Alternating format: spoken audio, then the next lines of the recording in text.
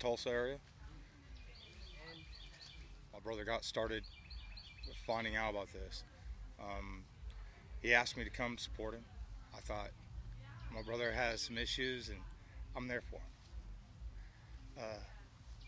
I thought we were just going to be, oh, well, we're going to sit around a campfire, drop a couple tabs, watch the sparks and colors, and talk about life and heal, if that's what the nature is.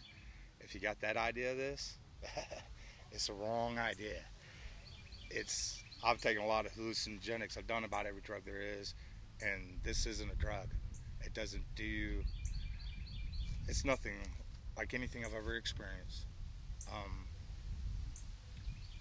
It's an inner run, bitch, yeah.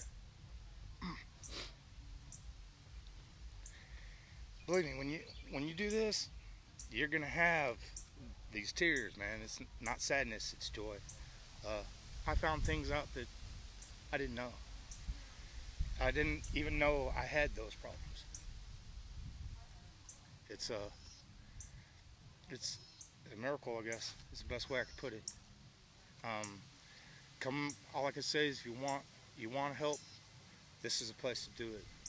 The only word I can find to explain this place is wow. My first experience,